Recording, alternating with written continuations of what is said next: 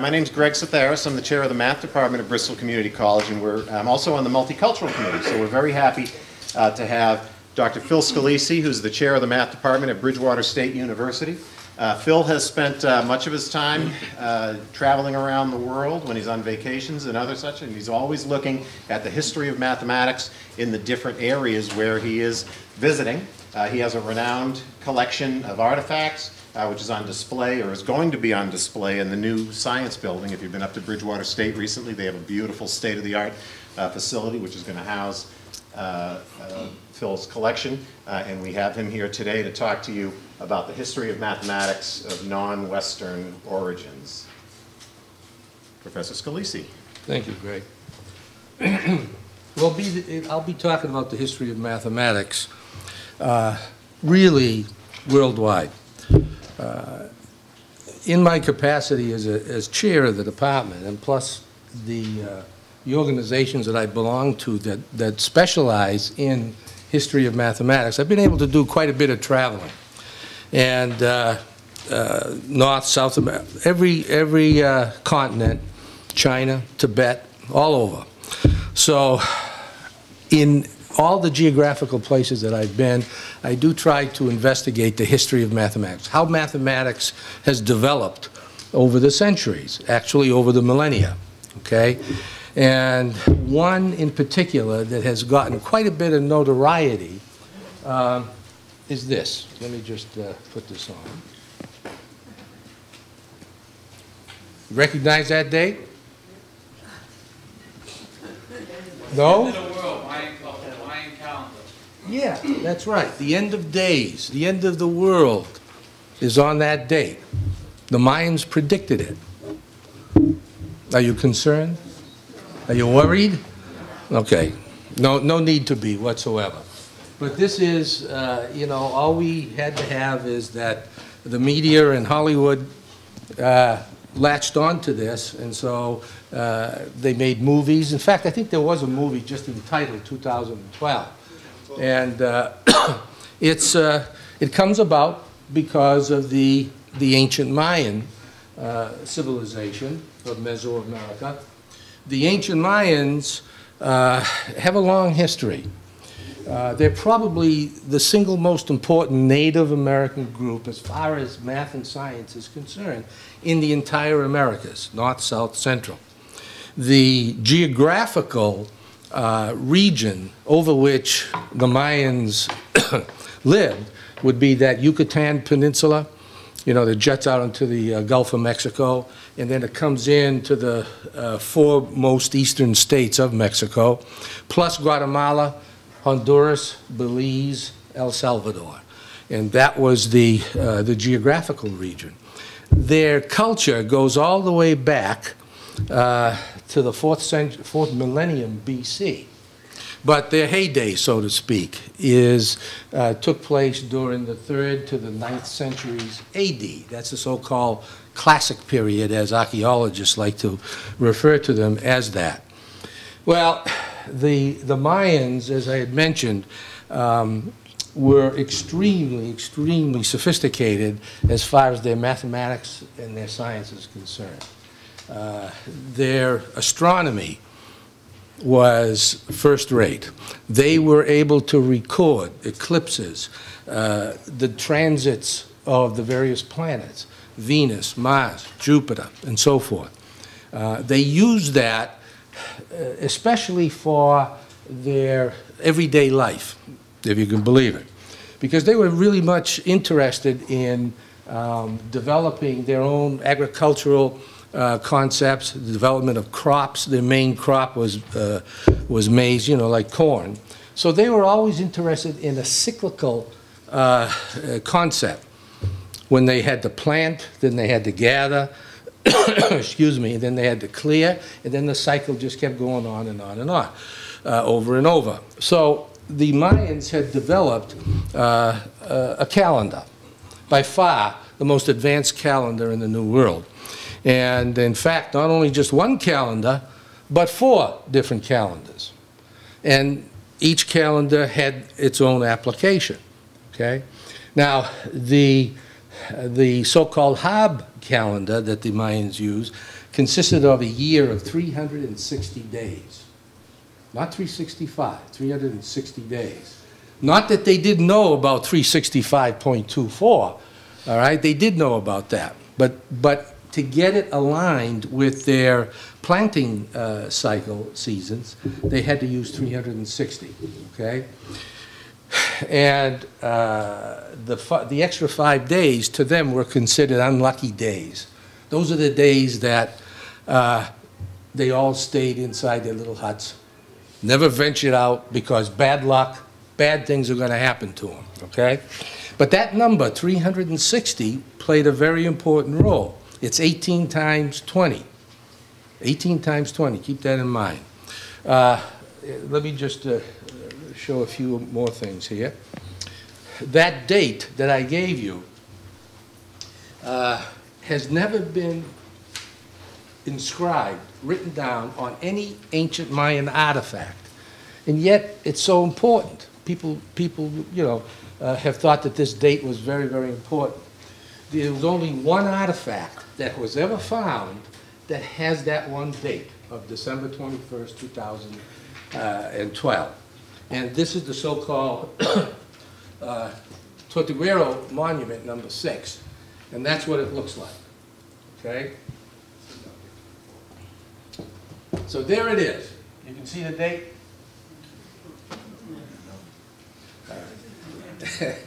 The date is, do you see these dots right here?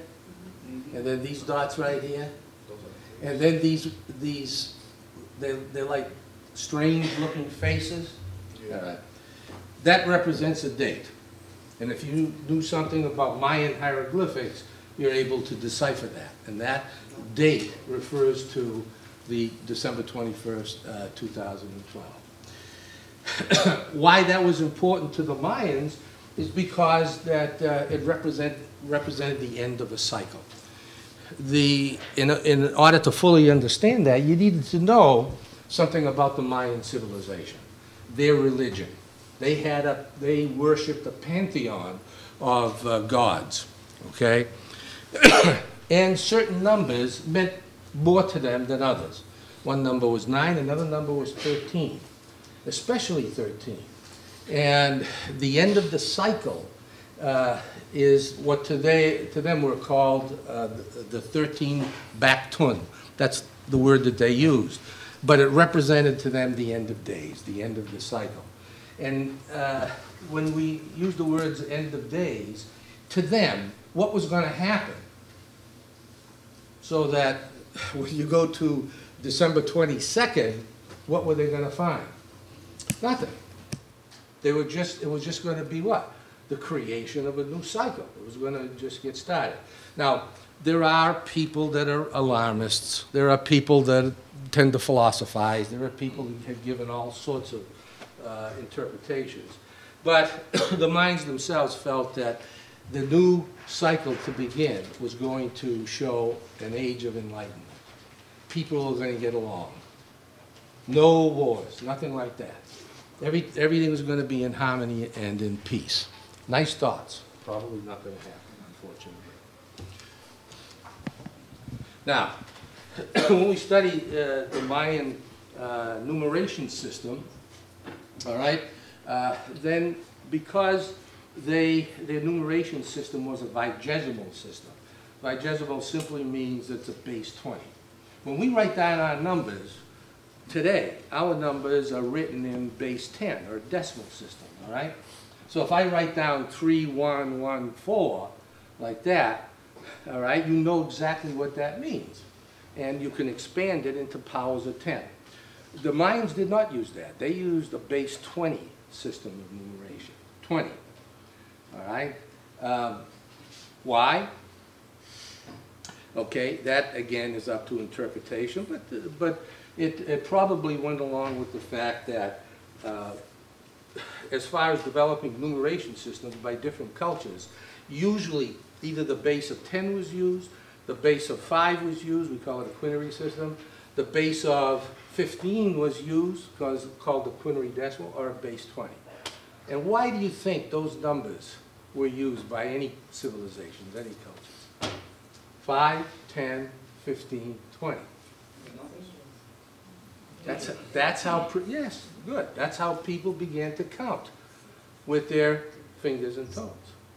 All right, so it's no surprise that different civilizations, different cultures made use of those as bases. So base 20 is what the Mayans used. Unfortunately, and this was what made it difficult to translate, to decipher their writings. Okay, these are hieroglyphs. Now you probably heard the word hieroglyph mainly in associating with Egyptian, the ancient Egyptians. Well, the same word, the same term can be used here. A glyph is nothing but a picture, all right? And because a number of the writings of the Mayans were, excuse me, associated to religious concept, we use the word hiero. Hiero just means sacred or religious. So that's what, where the word hieroglyphic comes from. So what did people do then? How were they able to decipher their numbers in particular?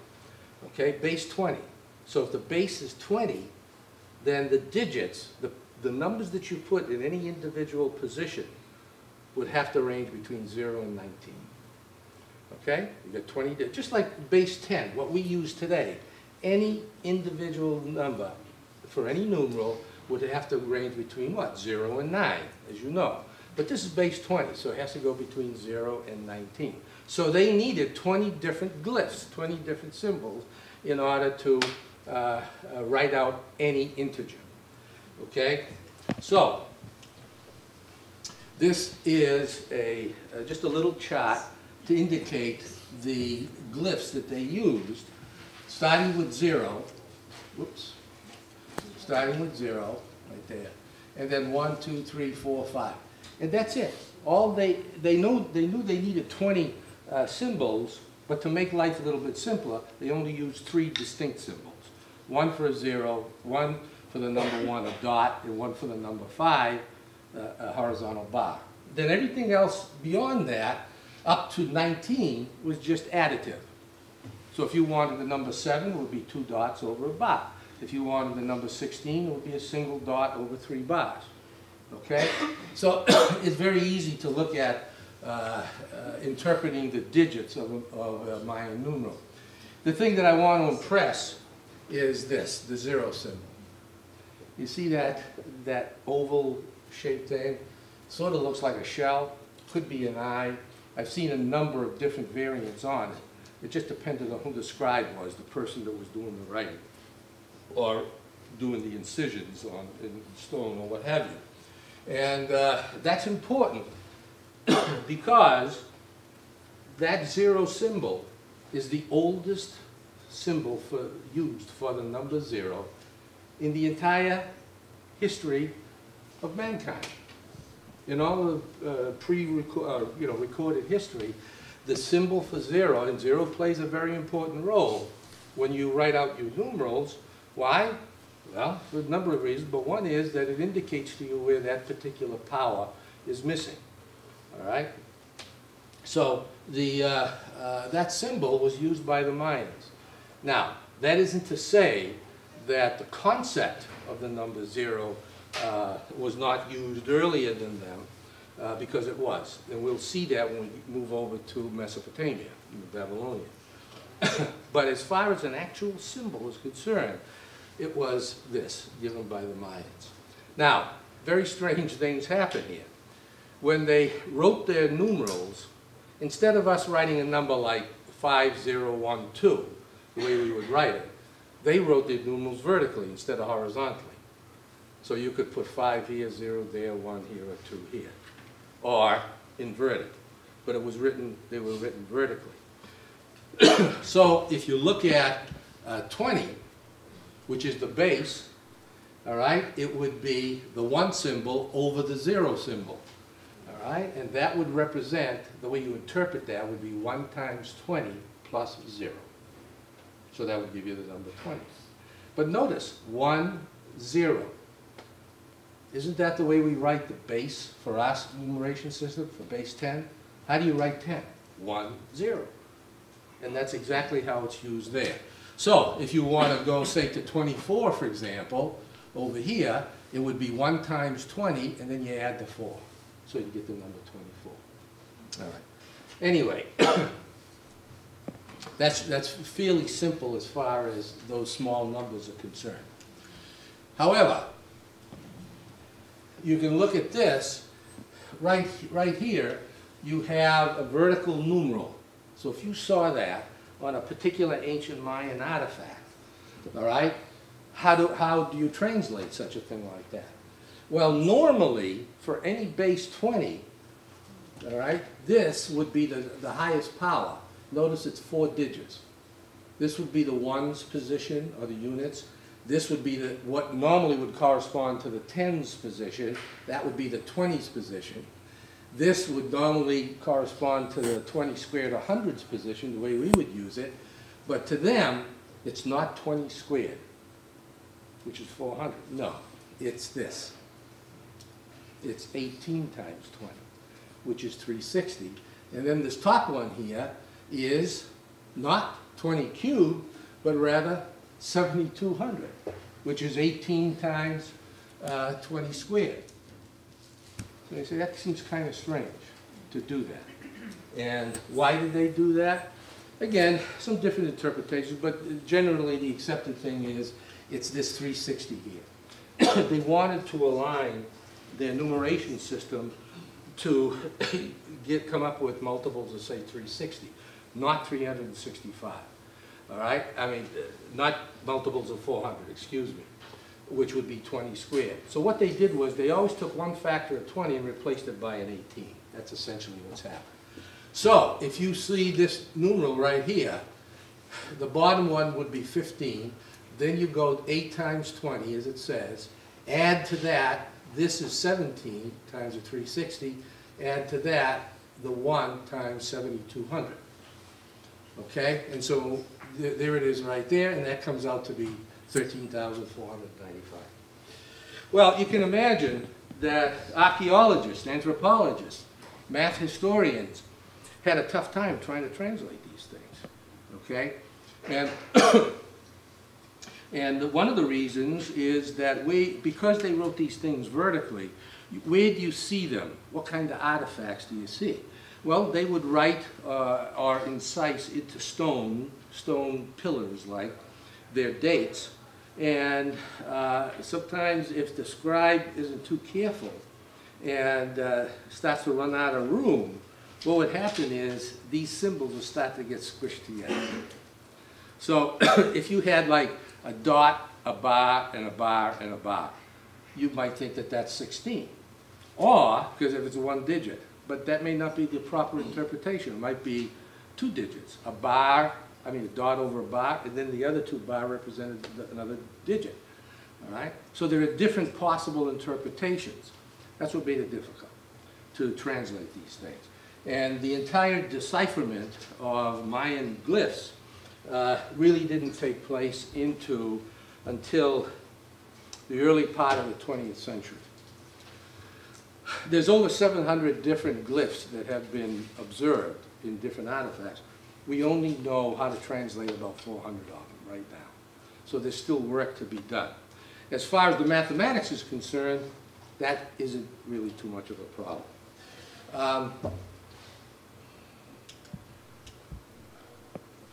Now, this term, the long count, that's the one that's associated with the end of days date, all right? That's the one, this is the long count that determines the end of the cycle, and at the same time, the beginning of the cycle, the creation of days as opposed to the end of days. And notice, here's your 0, the 1, 4, 5, 11, etc. Get all the way over to here, 1, 2, 3, 4, 5 digits long. All right? So 0 plus, what's that? 4 times 20, all right? Plus 0 times 18 times 20, which is 360, plus 10 times 7,200, plus 9 times 144,000. If you add all those up, you'll get that number. And that number is in terms of days. So, if you knew when their creation date was, all right, then you could determine that date, December 21st, 2012. I always give that as an exercise problem with my history of math students. But just wanted to indicate to you that this long count is just yet another way of measuring time by the Mayans. And there it is, August 11, 3114 BC. That's the beginning of time. So if you know that date, all right, then you use a 130000, calculate the number of days, add that to that, and you come up with December 21st, 2012. Why was that date chosen, though? And I've had many conversations with the math historians, especially the Mayan archaeological experts on that, which, by the way, is at the University of Texas at Austin. Meyer Center is there. And they don't know. They don't know why the Mayans themselves used that particular date. All right? We don't even know how that particular date came about, except that we know that that's the correct date from looking at different artifacts. So that's the Mayan system. Now, how do we know anything about all these glyphs and so forth? Especially because they go back to that 4th millennium BC. But as I said, the main period was from the 3rd to the 9th centuries AD. Well, one particular artifact, very famous, it's called the Dresden Codex, because it's preserved in Dresden, Germany. And it looks like that. Now, that is just a portion of the codex. The word codex just refers to, it's analogous to our modern day concept of a book, that's all. And the codex, you notice these folds right here. This is really all connected, but they're folded, just much like a road map. You know, when you have a road map with an accordion style map like that. And what the Mayans did was to write on each of these folds and on the reverse side as well. So this is about a foot tall. And you notice right here, you see all of these numerals, see all the dots and the bars and so forth. We can translate those. And those refer to the transits of the planet Venus. And it just goes on and on and on. It's really a remarkable artifact. Most of our knowledge about Mayan mathematics stems from this particular codex. In existence today, there are only four codices that have come down to us, that have been preserved. One is preserved here in Dresden, another one's preserved at the Bibliothèque Nationale in Paris, another one in Madrid, and a fourth one in New York City.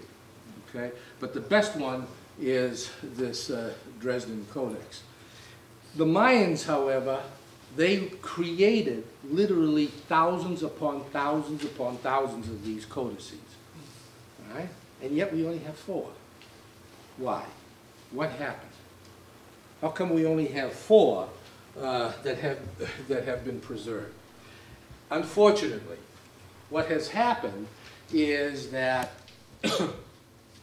that whole area, after the Columbus voyages, the Spaniards came and, in a sense, colonized that whole area. So here we have the conquistadores come. The bishop, the very first bishop of the Yucatan, was a man by the name of Diego de Landa. And he was responsible for one very important event. He saw all of this writing that was written on these various codices, and then he said to himself, and I'm quoting him, "These are the markings of the devil." So, what did he do? He called for what we today call an auto de fe. He just asked all of his soldiers and so forth to gather up as many of these codices as possible, including their ceramics, all right? Brought them all together in one big giant pile, and then tremendous fire, just destroyed them all, which is unfortunate. Here we have, you know, one man determining the fate of a complete culture. And it's fortunate that we do have these four that are still preserved. Now, I've traveled throughout all the jungles down there. I spent about a month with some of the modern day Mayans. But this one you probably recognize, I would think. This particular temple, this is a temple pyramid, as we call it, because it's in the shape of a right square pyramid, but it doesn't come to an apex, to a point. It's lopped off at the top, so you have this plane surface. Then, on top of that, you have right here this temple. Okay, and that's where they conducted their business, mostly religiously oriented. But this particular pyramid is located at Chichen Itza. It has a name, it's referred to El Castillo, which means the castle. But the Mayans, this was just not put together haphazardly, so to speak.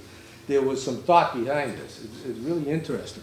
If you count up these steps here, all right, there's, not these steps right here, but these right here, these levels, there's 9 of them. And, excuse me, sorry. There's 91 of them, these right here. These are the ones I really want to talk about. 91 of them. And there's one on each of the 4 faces. So if you have 91, each of the 4 faces, that's 364. Then you consider the top level, and that gives you 365. All right? That was on purpose. A lot of things with the El Castillo. Another thing is the solstices.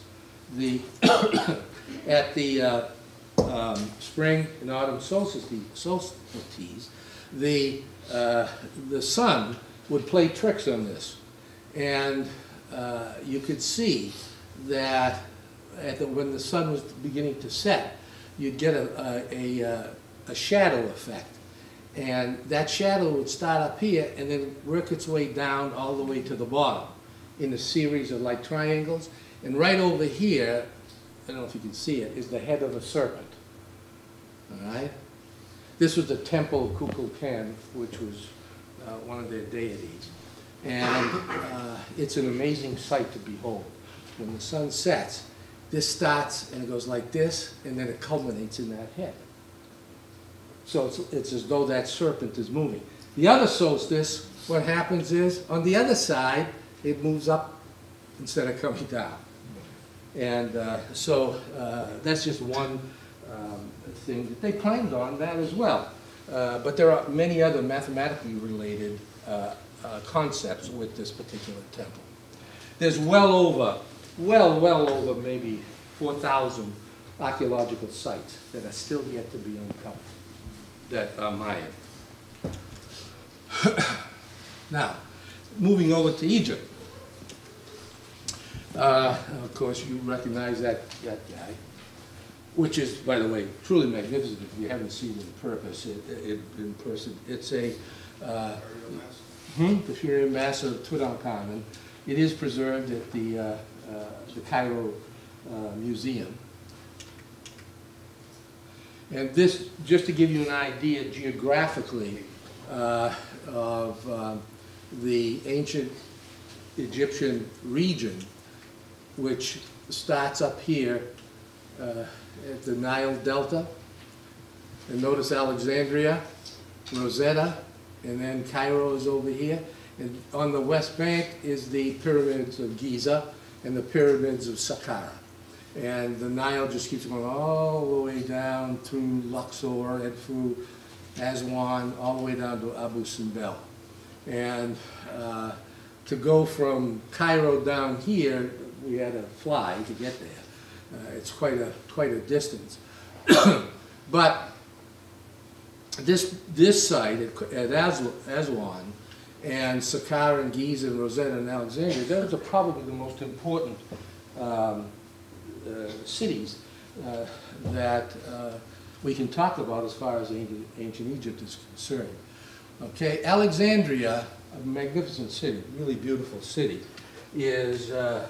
overlooks the Mediterranean, and it's named after Alexander the Great.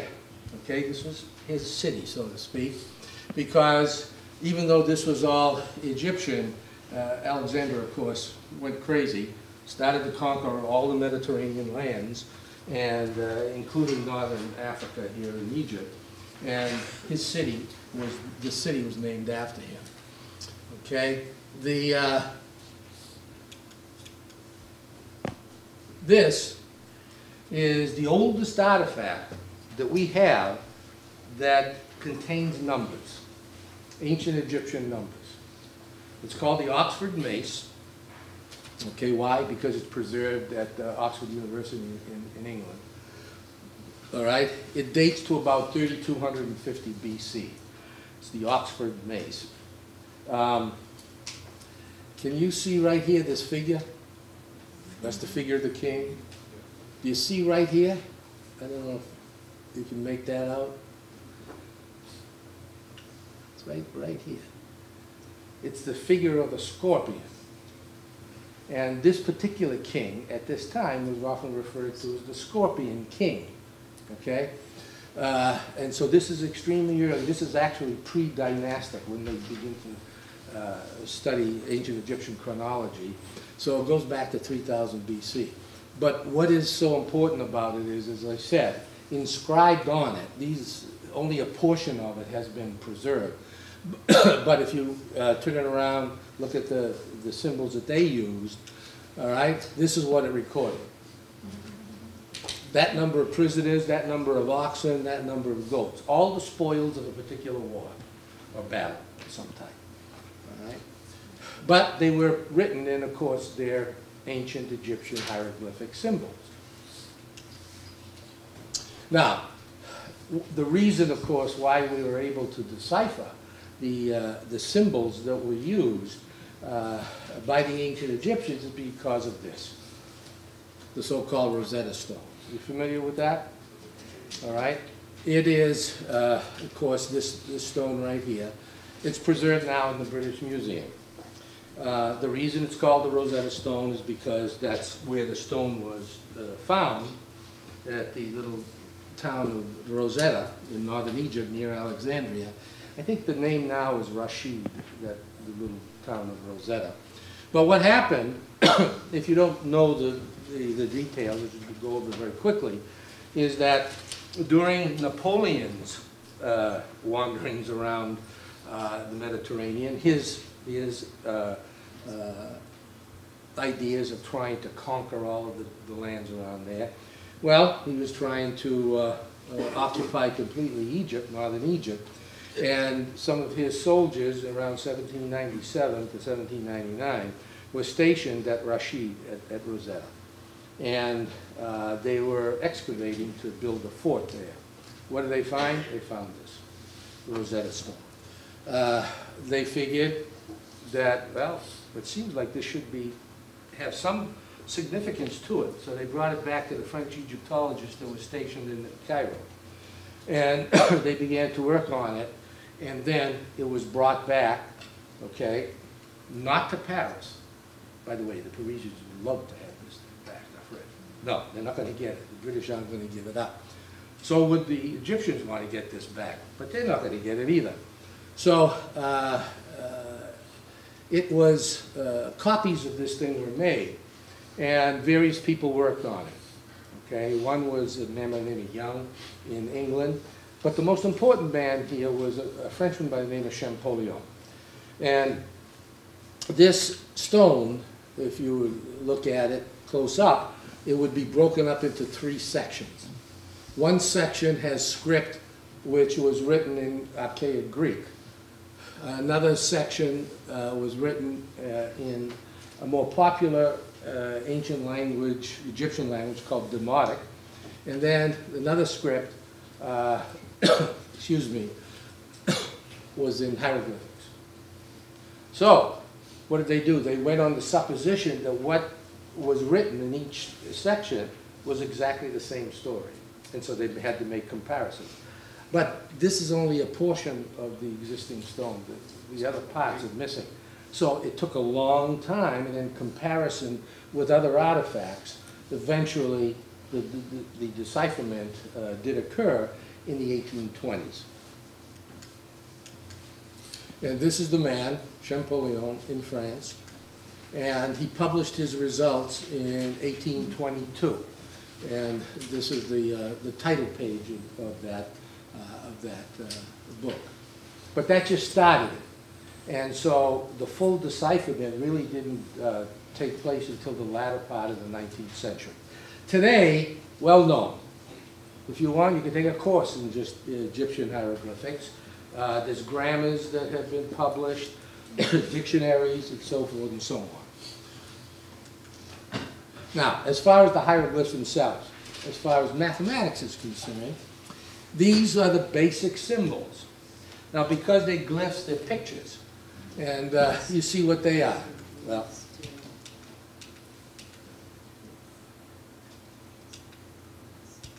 okay. Right here is the number 1, 10, 100, 1,000. All right, 10,000, 100,000, and a million. So they're what? Powers of 10. So just like what we use, they did have a base 10, a decimal system of numeration. However, the big difference is there was no concept of a place value or a position. So if you had a number like 315, and you took the same numbers and permuted them and say 513, well, obviously they're different numbers for us because the relative position is important. In a base 10 system like they used, not important. You get exactly the same value, all right, because it was completely additive.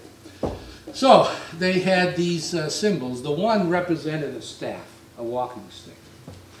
The 10 represented an arch. Some people just refer to it as an arch, or the heel one, which is of course arch C. This was a scroll, and it's meant to represent a papyrus scroll. It's as though you took a piece of paper and just rolled it up and looked at it on end. That's what you would get. This is a lotus flower, all right, which is very, very prolific all along the Nile. And this was a finger bent. That's what it was meant to be. And this is a fish, a little fish, almost like a tadpole. They call it a bulldog fish. And then this right here, this figure with the arms raised, was often referred to as a man in astonishment. A man in astonishment. It's always also been referred to as the God of the unending, or the God of the infinite. Okay? And that's it. Those are the only symbols they use, for the most part now. Okay? And so if you wanted to write a number, you know, like 524, what you would do is take 5 of these papyrus scrolls, just put them next to each other. 20 would be 2 of these guys, and 4 of those, and just put them in a group. And it makes no difference where you put those symbols because it's commutative. It doesn't make any difference. It's completely additive. Just add the value. And that would give you any positive integer. However, obviously they needed to know how to calculate fractions, how to be able to write fractions. And the way that they did it was like if you wanted the number just 249, well, there's the 200, there's the 40, and there's the 9. But to distinguish that from an integer, then they introduced one more symbol, this oval-shaped symbol, and that meant to reciprocate, take the reciprocal of that integer. So that would represent 1 over the number 249. So no matter what the number was, if you wanted 1 over it, just put the group that indicate the integer and then put this little oval. They didn't make one big oval that went over the whole thing unless it was small. Usually they put it on top and to the right. Okay?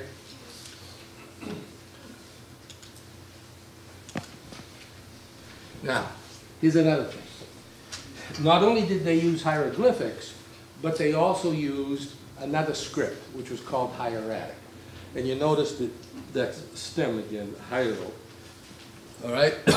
The reason why this kind of script was used was that in writing hieroglyphics, you're actually drawing pictures. And that took time to do that. The hieratic was a cursive type of script. You could write out your script, your text, your numerals much quicker once you understood these little squiggles here and lines and so forth. But those are your so-called hieratic numerals. Most of the existing papyrus artifacts that we have that are numerical are written not in hieroglyphs actually, but in hieratic. Some will have both scripts on the same artifact. Now, how do we know anything about the mathematics of the ancient Egyptians? Mainly because of certain papyrus scrolls that are in existence today. One of which is preserved in Moscow in Russia. Hence, it's the Moscow papyrus. And notice it dates to 1890 BC. Okay? And that's a section of it. That's what it looks like. Now, this top part here shows the geometrical figure. All this is hieratic. That's all hieratic script. Down here shows the transliteration into hieroglyphics. So here you have the hieroglyphs. This just reproduces that figure. And then these are numerals. These are all numerals right here. What do they mean? What is the figure? That figure is just as if you took a pyramid, all right, cut it off, lop it off at the top, and then cut a plane through it like that. So you would get a figure that would look like that. Well, on this papyrus is this particular problem. What does it say? It says that. If you're told a truncated pyramid of 6 for the height, vertical height, 4 on the base, etc., etc., etc., it gives you all this set of instructions, all right? And then at the end, you come down here, it says you have to take 28 twice, result 56, see it's 56, you'll find it right. Boom, and there it is. So it's one of these where they give you the answer, and you got to come up with the question. It's like an ancient Jeopardy type thing. Here you have it. Well, it turns out that all those directions, those commands with those numbers appear right here. These, this, and then at the end you will get this result here. And what we have here, what is it that's being calculated? When it says C, it's 56, you'll find it right. What is 56? What does it have to do with this particular pyramid? Well, a pyramid that has the top lopped off like that is called a frustum from geometry. It's calculating the volume of that pyramid. And if you go through this sequence of commands, it follows a formula. A nice formula that will always calculate for you the volume of the frustum of the square pyramid. This is the only example of the use of that formula in the ancient world prior to 600 BC. It's the only example that we have that. So they obviously knew the formula. They didn't derive it or anything like that, but it was correct. We know it is. Today we do, because we can actually derive that formula. There's only 25 problems on this papyrus. However, this is it. This is the magnum opus of all the Egyptian papyri. It's called the Rhind Papyrus, and that dates to 1650 BC. And it consists of a papyrus all rolled up, but it's about 13 inches tall. And then if you unravel it, all right, unroll it, it goes out 18 feet. And it's written completely on the back and on the front of that. And it's broken up into different sections here, do you see? And over here, like this. And these just represent different problems. There's well over 70, it's about 82 problems, I believe, that's written upon in this Rhind papyrus. It was named after Henry Rhind, who was a Scottish Egyptologist who had discovered it in a bazaar in Cairo back in the 1880s. Bought it, brought it back. Where is it now? Excuse me. It's in the British Museum, like practically everything else is. Okay? And people have studied this intensely. And the types of problems that are on this are incredible. Most of them deal with geometrical problems. A lot of them deal with areas, volumes, calculations, things like that.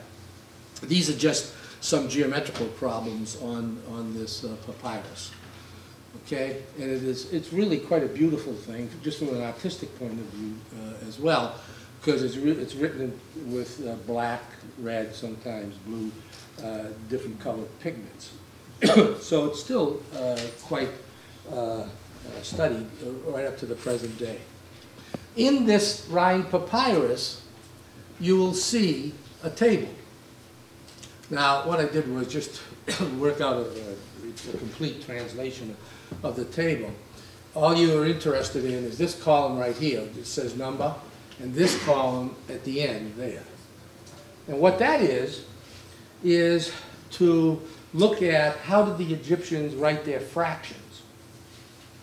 I mean, you can see how they do the integers by using those powers of 10 symbols, all right? But what if they needed 1 over that?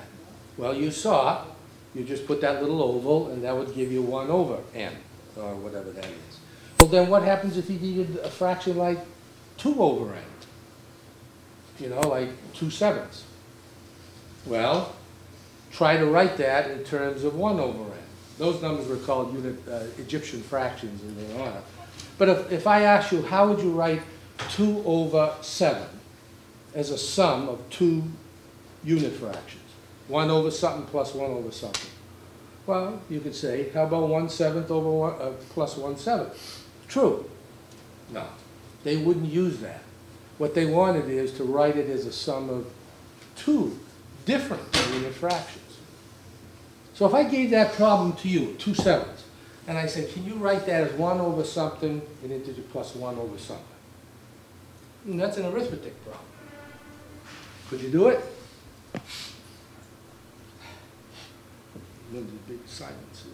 Yeah, no, I bet you wouldn't. But look, here's 7 right here. If you go all the way over, look what you get. Yeah, that's what that is. 2 over 7 is really 1/4 plus 1 over 28. How would you ever come up with something like that? Again, the Egyptians, their calculus of fractions, just manipulating with fractions, was amazing. All right? And you notice some of these. Look at this. See, like this one here is a sum of 3 different unit fractions. This one here is a sum of 4 different unit fractions. And it goes on. I just continued this. And it goes up to 101.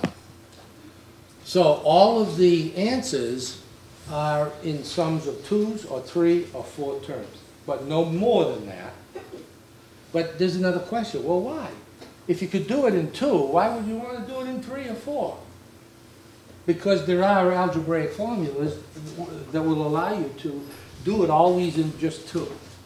That's something that has undergone quite a bit of debate.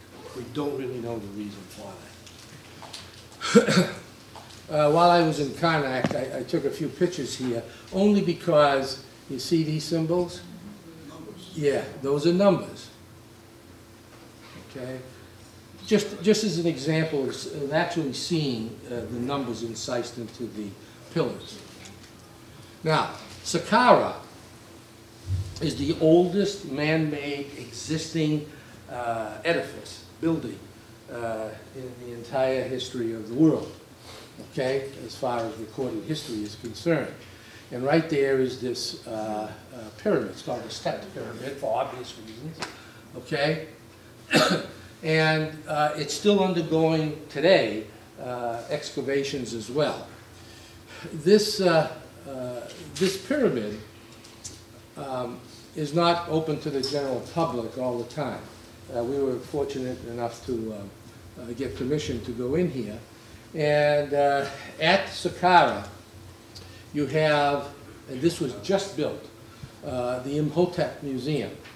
And the Imhotep Museum is named Imhotep after Imhotep, who was the great, ancient, great Egyptian architect, scientist, mathematician, etc. One of the oldest there is. In fact, we're not even sure if he really existed. He might be a complete legend. It's not clear. But inside there, you'll see this, and this is supposed to be Imhotep himself. Now, in there, it's interesting to note that they have these particular stone rods, and these are referred to as royal cubits. Okay? And a cubit is just a unit of measurement, and different cultures that change. Generally speaking, it was like from the elbow to the tip of the finger. All right. This, each of these were their measuring sticks. That's how they would actually use these things to lay off their segments. Very few of these have survived, but a few of these are preserved here at Saqqara. Okay. Now, the great, as far as mathematics is concerned, a great school of mathematics had flourished, was created and flourished at Alexandria in Egypt. Okay? Prior to that, the center of mathematics was really in Greece. And then it moved over to Alexandria about the 4th century BC. Excuse me. And that's where was founded a magnificent library. It goes under various names: a library, a museum, a research institution. It was all that combined. It was like a college, university, library, museum, all rolled up into one. Magnificent. At one time, it was boasted to contain over 700,000 papyrus scrolls. All right? Unfortunately, fires destroyed most of them. Over the years, there's been 4 separate occasions of fires that destroyed the library at Alexandria. And then recently, most recently, when I was there, this Bibliotheca Alexandrina was created, and that's the facade, the outside of it now. It is absolutely beautiful. It's a state-of-the-art museum. And in there as well is a wonderful collection of early scientific books, especially mathematical books, most of which go back into the over 1,000 years. So prior to 1440, of course, they're all manuscript, because then in 1440 you had the invention of movable type, so you actually had printed books. But this is the new library at Alexandria. And this is just an example of a geometry text and the author of that right here and so forth. And it's just magnificently laid out. All the great famous names are represented in this library. The very first Alexandrian mathematician of any note was Euclid, the great Euclid. And that's just an old representation of supposedly what he looked like. You can't, of course, know for sure. But this is the Elements of Euclid. And that book was the basis for most of our modern-day geometry, the way we study it in junior high school or middle school or elementary school. I don't know wherever you study that elementary stuff. There. And this was the Elements of Euclid. That book has gone over, it's claimed, well over 1,000 different editions over the years. So it is the all-time bestseller. All time, with the exception of one book. The Bible. Right. Other than the Bible, this is it. And the way Euclid had laid out his thoughts logically for dealing with mathematics and techniques of proof and so forth is all laid out beautifully in his Elements. The greatest mathematician of antiquity was Archimedes. Now, Archimedes was born, grew up in Syracuse, which is on the eastern end of the island of Sicily. So he was a Sicilian, but at that time it was Greek. So he was a Greek Sicilian. And he had spent a lot of his time, his studies at Alexandria. So we consider him as an Alexandrian mathematician. All right? Archimedes did the most advanced work of anybody in this early period. He was doing things in what we would today would refer to as the calculus, both the differential and the integral calculus. If we had to write a history of the calculus, we'd have to start all the way back here with Archimedes. And he's been honored in so many different ways. I mean, here's a stamp, an Italian stamp, and it shows here the so-called screw of Archimedes to raise water. And so one of his many inventions. This is an example of a mosaic, and it's an ancient one. It shows Archimedes here working on some mathematical problem, and this is a Roman soldier. And the legend has it that at that, during the Roman siege of Sicily, especially at Syracuse, 212 BC, that's when it occurred, this Roman soldier was instructed to capture, take Archimedes as a prisoner. Archimedes told the soldier, "Get lost, I'm working on a problem." Well, the soldier didn't take too kindly to that, then just did away with Archimedes, killed him. So eventually there was supposed to be a headstone. People claim they know where Archimedes was buried, where the headstone is. It's completely lost now. Although one of my cousins back in Sicily, he knows exactly where this thing is. And every time I go over there, I always wind up in jail. The reason being is because we're on private property, so I said, no more. That's it. Archimedes is gone forever. Eratosthenes. That's him, supposedly. And we know Eratosthenes for two things. One is that he was a number theorist, that he had developed a technique, a procedure, called the sieve of Eratosthenes that allowed people to calculate prime numbers. Those numbers that are divisible only by themselves in the number 1. Okay? And it's a long process for large numbers, but still it was one of the first really the earliest attempt at trying to determine when numbers were prime or not. But he's more famous for this right here. And this is just a cross-section of what we have here. Syene is now Aswan. Alexandria is up here. And so he was the very first person to measure accurately the circumference of the Earth. Now, the figure we generally associate with that is 25,000 miles. All right? He did it. He came it was very, very accurate. And the way he did it was by shadow measurements.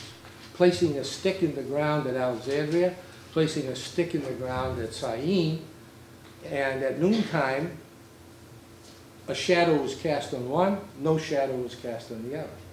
And then geometrically, you just extend those back to the center of the Earth, that angle of the shadow was measured. They could do that as 1/50th of a full 360-degree rotation, and set up just a little ratio. And when you solve, you come up with 250,000 stadia. A stadium is 1/10 of a mile, so it comes out to 25,000 miles. It's really quite simple and ingenious. Apollonius was another Alexandrian mathematician, and that's him there again. But he was famous for the conic sections, all right? And that's what they look like.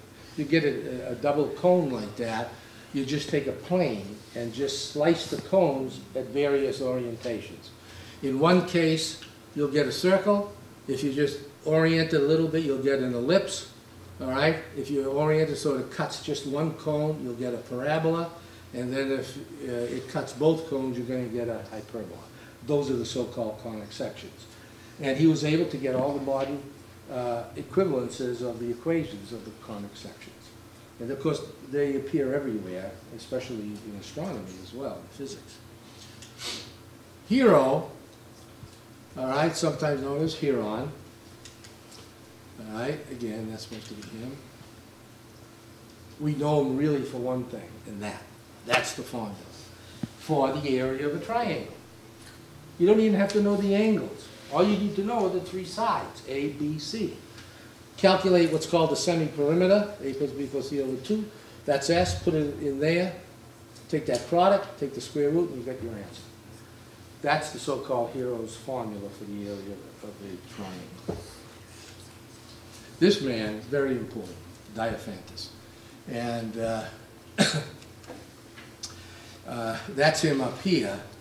But this person is really the one that's more meaningful. This man is Fermat, F-E-R-M-A-T, one of the greatest mathematicians of all time, lived during the 17th century. And he had written a book, Diophantus had written a book called the Arithmetica. That got translated into many different European languages, including French. And so Fermat had used this book. This was the 1621 edition of the Diophantus's Arithmetica. And he brought that around with him everywhere he went. And he would just put little notes in the margin and so forth and so on. He was a brilliant mathematician. Well, one of the little notes, one of the problems in it was x squared plus y squared equals z squared. All right? A square plus a square equals another square. All right. Now you know that as the famous Pythagorean theorem, right? Well, it occurred to Fermat about, well, what happens if I looked at x cubed plus y cubed equals z cubed? Are there any solutions to that? Or fourth power, etc. And it turns out that he had written in the margin, and it still exists, by the way, of, because there were fairly large margins in this printed book, and he said, there are no integer solutions for the power to be 3 or greater, other than the 0, 0, 0 trivial solution. There aren't any. And he said, and I have, quoting him, most assuredly found a wonderful proof of this result, but the margin is too narrow to contain it. So do you believe him or do you not believe him? I mean, given the stature of Fermat, the general feeling is we feel that he really honestly thought he found the proof. All right? Chances are he didn't. The general proof. However, he did prove it for a very specific case. All right? Which was interesting in its own right, but it could not be generalized to all others. And that remained one of the holy grail problems in all of mathematics. All right? We called it Fermat's last theorem, or Fermat's great theorem. It wasn't a theorem because nobody could prove it. Prizes, monetary prizes were offered. They couldn't do it. Until 1993. And this guy, Andrew Wiles, Cambridge University, now at the Institute for Advanced Study at Princeton, proved it. Locked himself away for 10 years. Worked on it, didn't even tell his wife or family. And here he is. However, then it had to undergo scrutiny, and other mathematicians found a flaw. And so what happened? He renewed, got back, took care of the flaw. It's completely proven. It's about 120 pages long. But it's not. I only got 3 minutes. First great woman mathematician, Hypatia.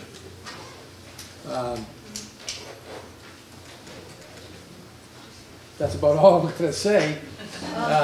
No, she is the very first one. She made a lot of contributions, wrote a lot of books and so forth. Unfortunately, she was considered a pagan, all right, at that time, which was all Christian. And so she was killed by an infuriated mob of crazy Christians, unfortunately. So that was that. Ptolemy we can forget about. Pappus,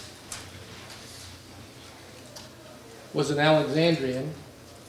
And the reason I put that is because he gave the generalization of the Pythagorean theorem. And if you take any triangle and just draw any two parallelograms, then you can create a parallelogram equal to the sum of the areas of these two.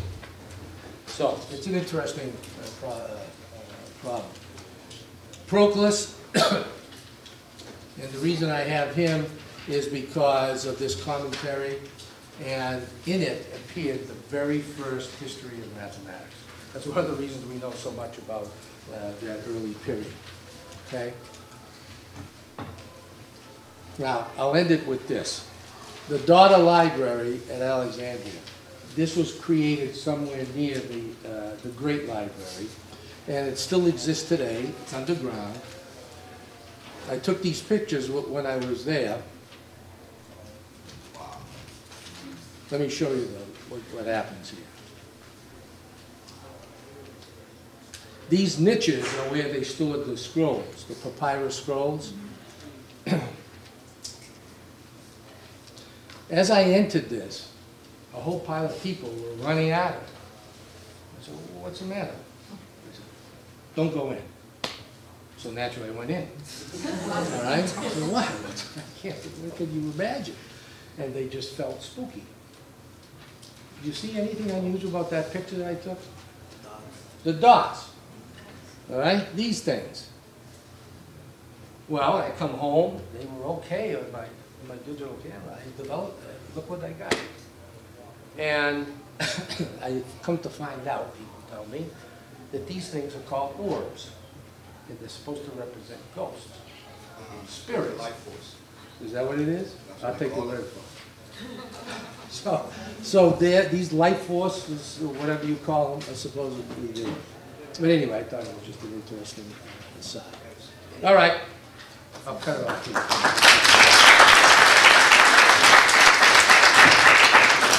Thank you very much. On your way up, two comments. One, if you enjoyed this and are looking for a math course, Math 125, which satisfies your requirement, can have some of these historical aspects.